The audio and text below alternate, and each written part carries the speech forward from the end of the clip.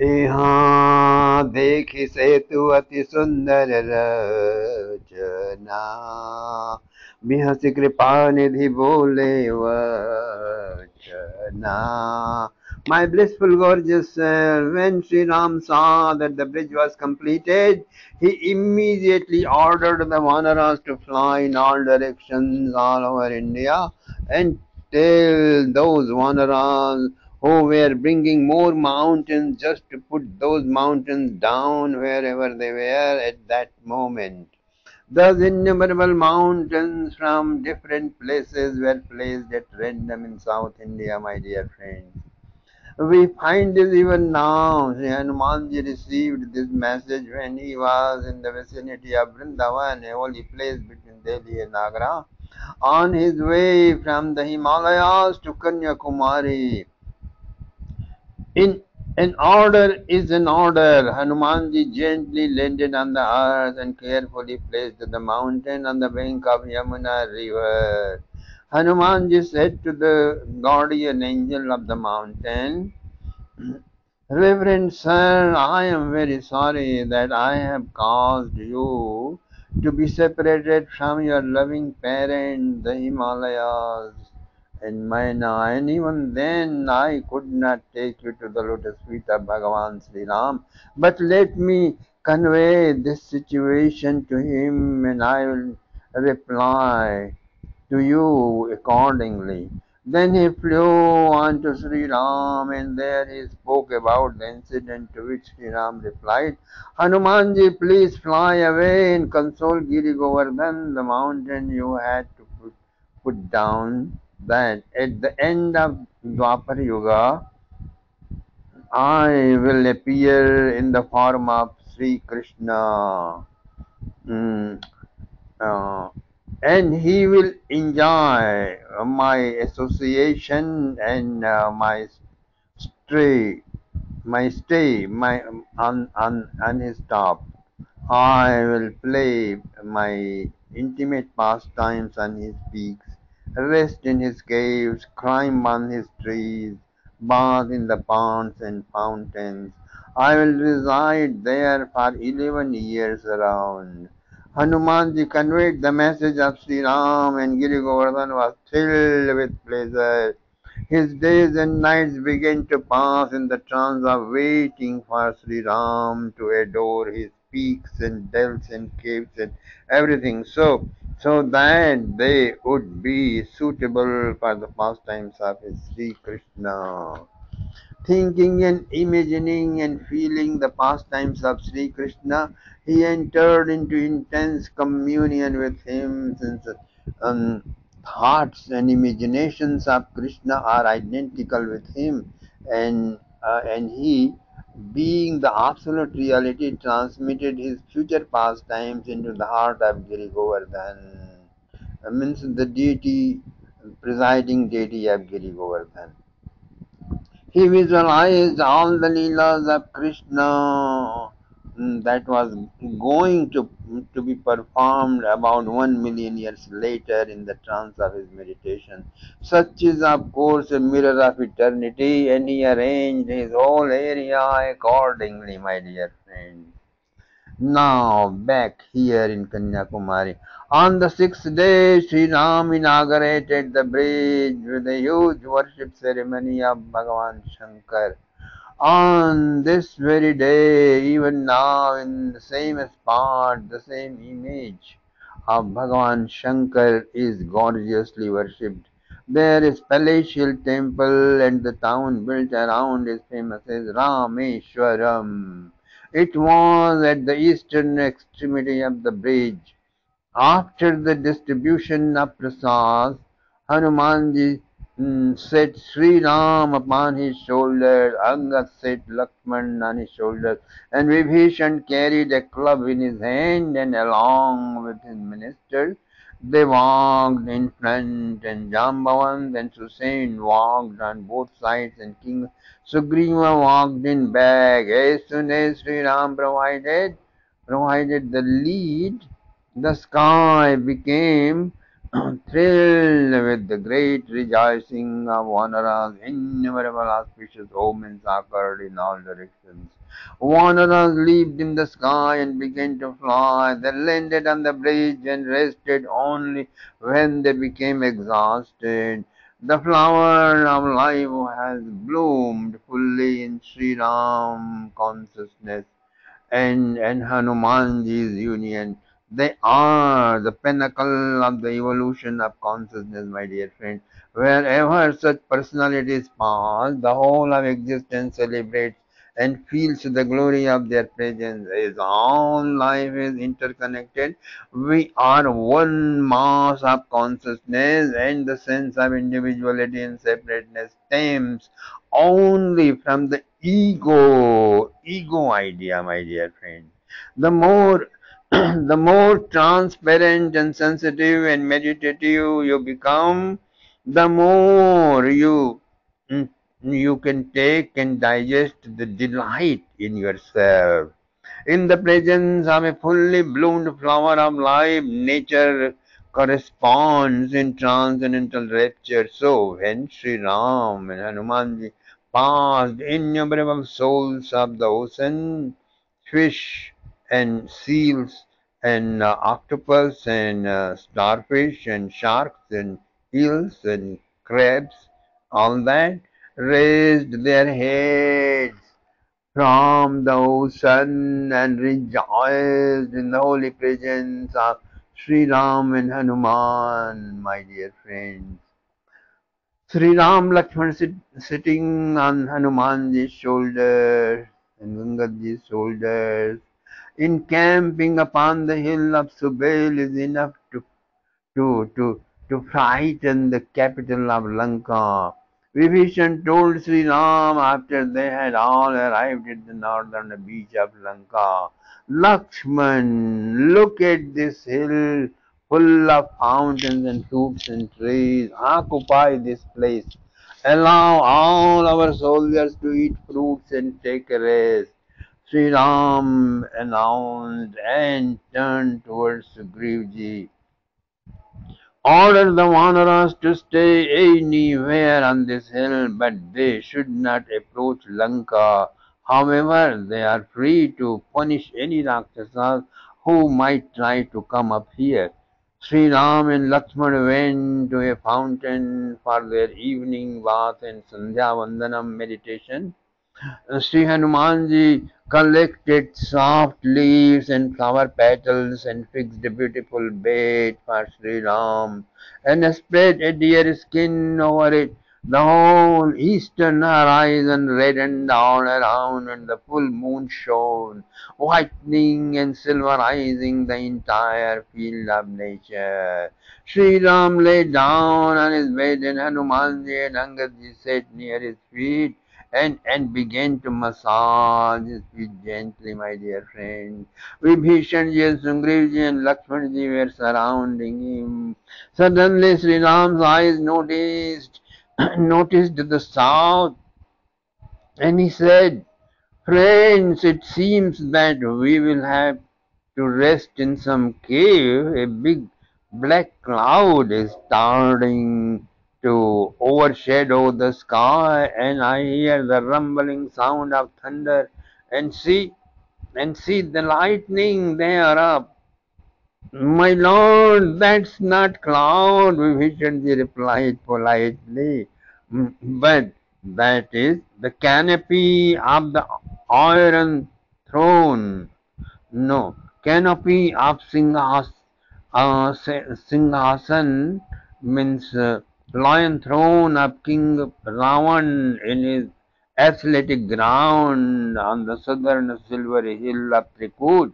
This is not rumbling but music played with wrestling, and that is not lightning but the reflection of his wife's means Mandodari's earrings.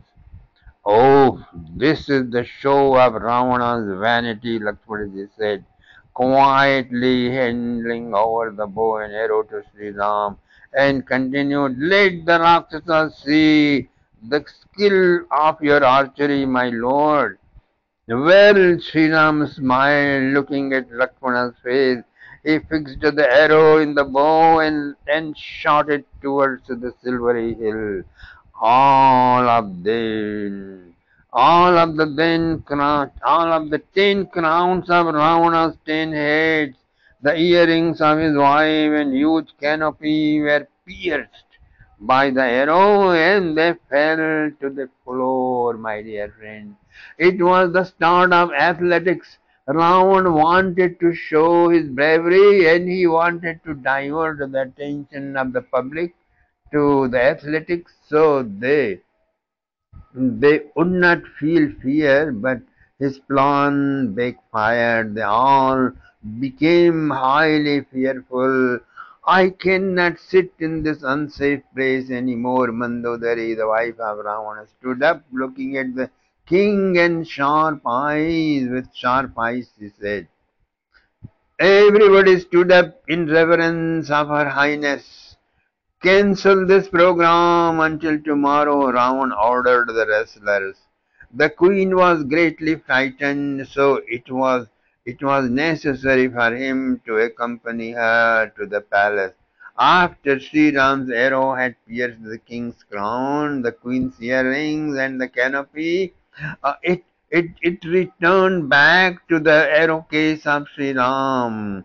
And there were no more clouds rumbling, nor was there lightning, and all began to enjoy the soothing peace in the breeze and a white glimmering moon in the sky, and the breeze coming from Hind Mahasagar. Sri Ram stood up and began to walk, looking at the city of Lanka from the top of the hill of Subel. And and then he became despondent and said to his people, "Can't this beautiful city be saved? After a few days it will be turned into a cemetery.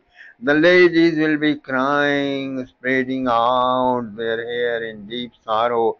Of course, Sita has been assured that I will meet her, but after the warriors of the city have been killed, this will be no consolation to the widows, my dear. We should try once more to negotiate for peace with Ravan," Hanumanji said.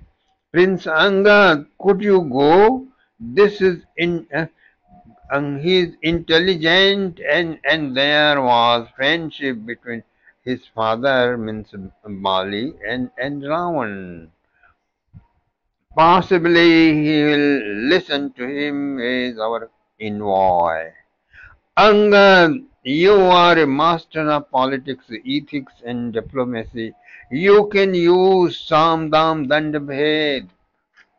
My mission is not only to regain Sita, but also to preserve the safety of the Vedic wisdom, the wisdom of the holy men and the godly race. And we must try to save this city. So Angadji was sent to Lanka for this purpose. He returned the next evening and declared that the war was inevitable. Ravan did not care to negotiate. Mm. War was declared from both sides and Sri Ram's soldiers surrounded the fort from all sides. Sri Ram appointed Neel and Mayand and Vivid on the eastern gate, Hanumanji on the western gate, Angad, Gai and Gavaksh on the southern gate, and Sri Ram himself attacked the north gate. Sugriva, Jamwant and Vibhishan were engaged in helping wherever they were needed, my dear friend. Ravan ordered his soldiers to kill the Vanaras, throw them into the ocean, and eat them up anywhere they want. As soon as the Rakshasas mounted the fort, the Vanaras leaped and pulled them down and dashed them to the ground, my dear friend. They began grinding them, pressing them with steel, tearing them with nails and biting them with their teeth, sending them reeling in the space. Angadji was fighting with Prince Meghnad, Hanumanji with Jambumali, and six highly powerful ministers of Ravana attacked Sri Ram. Very soon the whole sky became filled with the arrows of Sri Ram. One-fourth of Ravana's soldiers were killed in the battle. On the first day, Ravan then appeared, full of wrath, seated on his chariot, surrounded by Akampan and Atikai and Mahodar and Narantak and Meghnad. All of them were huge, tall, and lustrous. Sri Ram said, Lakshman, fortunately this thief has come in front of me. Bring me my Sharanga bow and protect me from the backside. Sri Hanumanji was carrying Sri Ram on whom Ravana was incessantly showering arrows, which were all breaking into pieces by striking against Hanumanji's steel-like body. Soon Sri Ram took over the situation and broke the flag of Ravana's chariot. Next he killed the charioteer and horses, and then he destroyed the chariot and showered many arrows on Ravana's body, and he fell on the earth. Ravana's whole body began to tremble. I don't kill an exhausted enemy, Sri Ram said, and he cut off Ravana's crown. Then he said in a commanding tone, I order you to go back to Lanka and convalesce. Then come and I will show you my power. All my austerity from the past has been in vain. To me, the conqueror of the whole solar system, a human being has defeated me. Ravan's vanity was broken and he dared not to go into the battle right away. Ultimately, Kumbhakarna was awakened and he proceeded to the battlefield, never to return. Sri Ram's arrows cut him into many pieces, my dear friend. Ravan lamented bitterly and he repented for his blunder and praised Vibhishan, who gave him some benevolent advice. Meghna, surrounded by his powerful brothers, Hmm, came and consoling his father said, we will come to you after putting an end to our enemy. Be victorious. Ravan blessed them, but they were all killed by the Vanaras. The battlefield was obscured with the dead bodies of Rakshasas who were thrown into the ocean. Meghna, the great master of sorcery and black magic, worried, became worried looking at the great destruction of his army. He went to Nikumbhila temple, took off his uniform, and put on black clothes and offered oblations to the fire. A shining automatic chariot rose from the flames and was able to disappear and appear at will in the war. Meghnad got on the chariot and disappeared, and then he ordered his soldiers to divert the Vanaras' attention by attacking them. Most of the Vanaras were pierced by the arrows and lay dead on the battlefield, and he and the rest fell down in great faint. Meghnad then went to a place where Sri Ram and Lakshman were. He hypnotized them and pierced all their limbs and with sharp arrows. Then he thought they were dead. He returned to Lanka. A great wave of joy flowed, and Ravan, out of love, embraced his son again and again. There was no sign of life in Sri Ram's army. After the sun set, the darkness grew and obscured the sky as if it were a black shadow of death. Only Vibhishan was saved, but it proved to him to be more horrible than death. He lit a firebrand and moved all the dead bodies over to find if someone was alive. The bodies of Sri Ram and Lakshman were lying dead, lifeless. Hmm. As soon as he approached Hanumanji, he awaked.